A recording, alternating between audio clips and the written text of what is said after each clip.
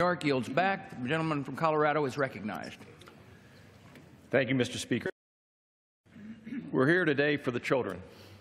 In voting for the rule and the underlying bills, we're sending a strong message. We're sending a message to the abusers of children. If you harm one of these little ones, you will be met with the full fury of the American justice system. You will be discovered and reported by your peers. You will face the threat of appropriately harsh demands.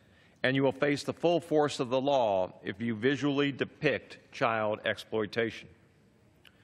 And we're sending a message to the bystanders. You have a solemn duty to protect these children. You have a duty to be their hope and their happiness and their future when you step in and stop abuse. You have a duty to report the heinous acts committed by monsters. Lately, we don't have many moments in Washington where both political parties can come together and reach a consensus.